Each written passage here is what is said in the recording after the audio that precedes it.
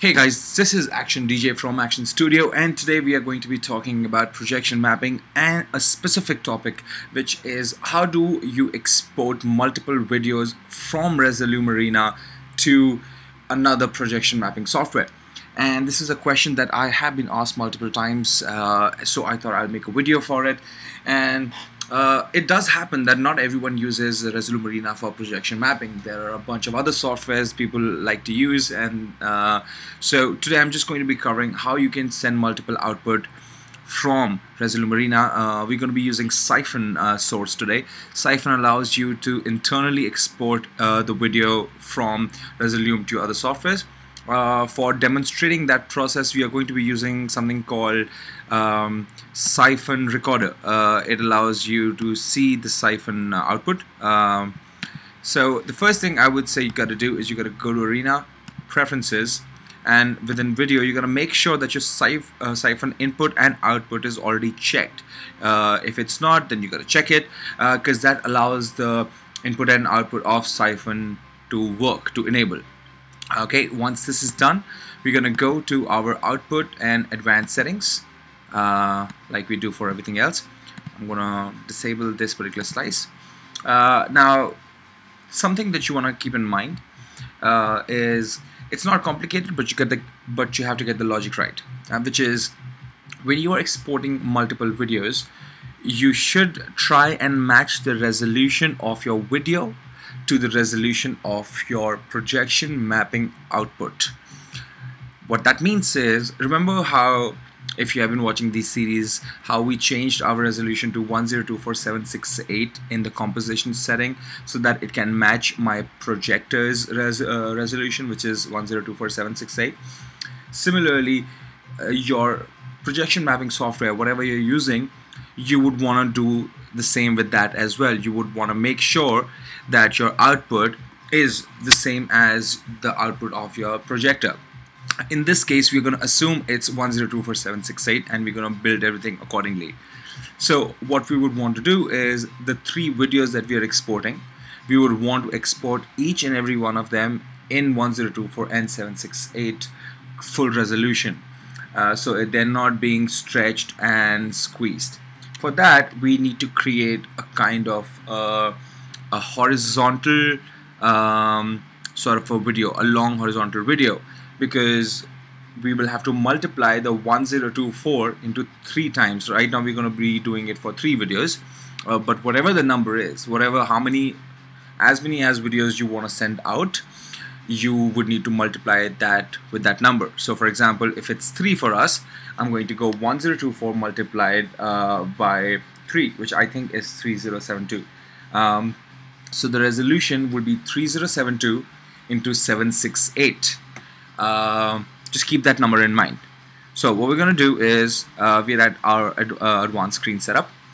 We have 3 different videos selected right now in layer 3, 2, and 1. This guy, and that guy.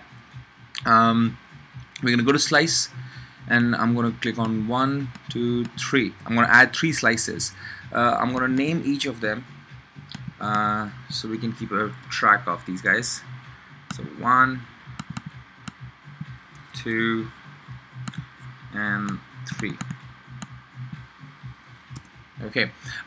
Also, now I'm going to go to input sources for each of them, and I'm going to select the layer corresponding to the name that I've given of that slice.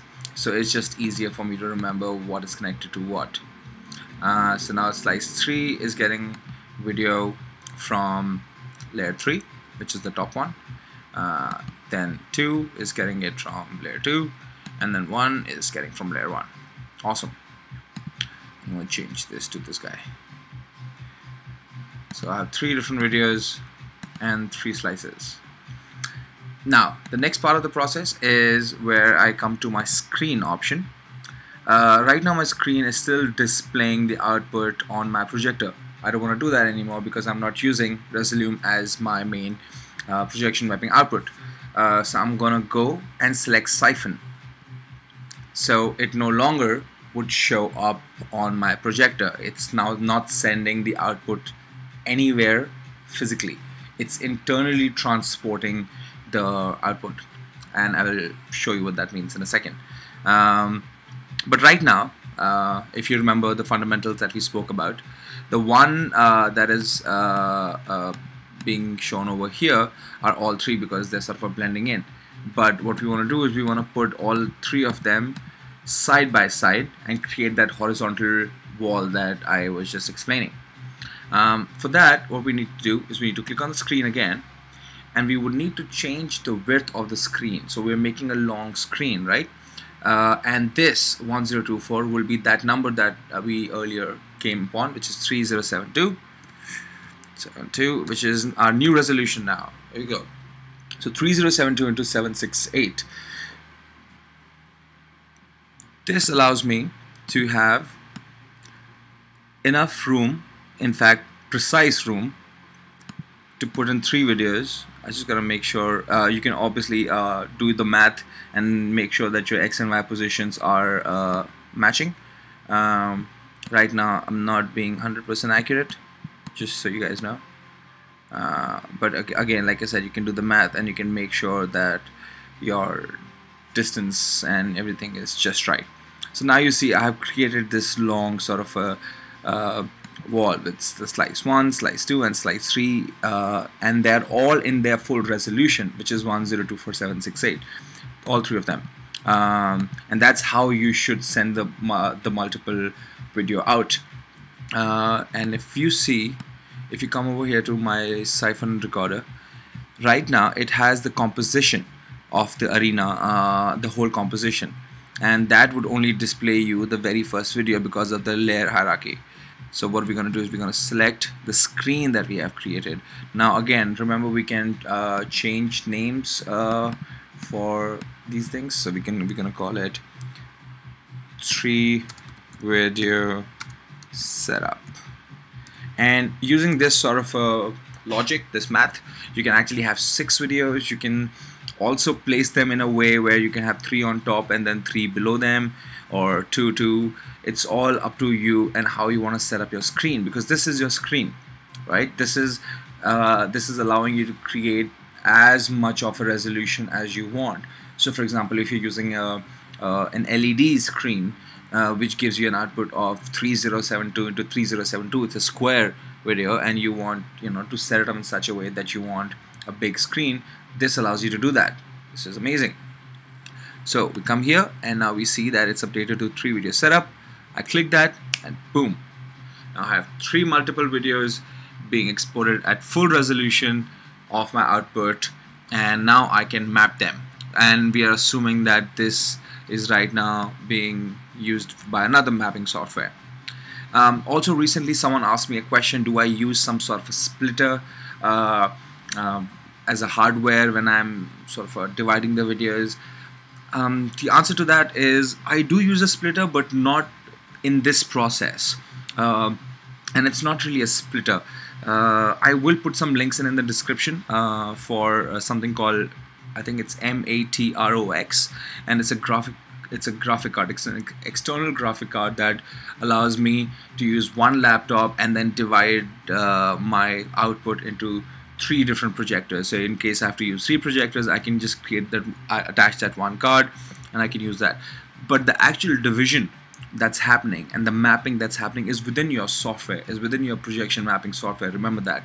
That's why we created this, because this is right now being I mean, this is just for example, but technically this is going to a projection mapping software where you are mapping these 3 multiple sources to whatever you want to use it with. Hope it makes sense. So this was explaining how you can export multiple videos. As always, remember to save and close. Don't make the mistakes that I do at times. So you will see that it has retained itself, and it's quite straightforward once you get it. It's quite easy, and it allows you to do a lot of cool things. I've actually experimented with this process a lot. I mostly use a 6 screen output because sometimes I create projects in which I use a certain kind of animation for a certain kind of thing, and I always use variations of those animations, so I can just dedicate one whole layer of clips to that animation, that kind of that space. and this allows me to sort of use it with that layer. So thank you so much for watching, and your comments and everything that you guys have been doing. It helps me make these videos, and hope I am helping you in this process. If in case there's anything you want to learn in specific, do ask. I will make videos if required. I will answer your questions personally in private messages or with our comments. And thank you so much, guys. Check out my other projects as well on the same channel, just I think different section perhaps. Thank you so much again, and have a good day.